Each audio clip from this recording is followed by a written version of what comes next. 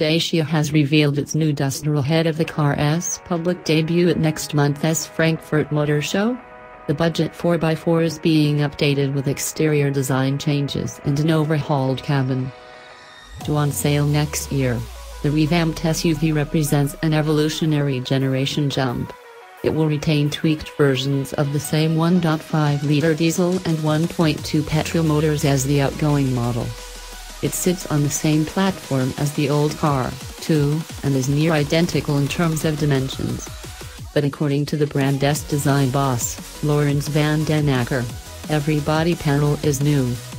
Detailed changes such as standard-fit LED running lights, aluminium-accented roof bars and new 17-inch alloy wheels for top-specification cars help freshen the Duster's appearance, while the rugged silver skid plates fitted front and rear are said to be scratch-resistant.